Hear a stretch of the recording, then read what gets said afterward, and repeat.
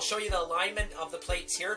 I have the power plate negative here, 4 neutral plates, a positive power plate, 4 neutral plates, and then a negative power plate. So these neutral plates here don't actually have any connection whatsoever. They're just in between with a gasket. The only plates that we apply voltage to are to the power plates. So why we want to use these neutral plates here is because of our source voltage is most likely going to be around 12 volts if you're going to be using this in a car or whatever.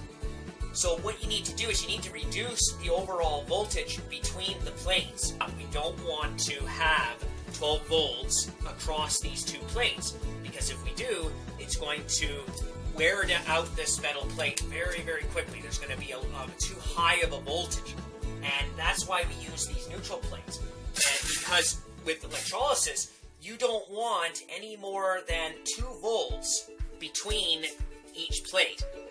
Because what happens is if you put too high of a voltage, then the metal will start to break down, and it'll just erode the plates. There'll be too much current, and the plates will just wear out very, very quickly. We don't want that. We want to try to conserve the metal, the stainless steel, as long as possible. So now to put this thing together, we have the 2 end caps.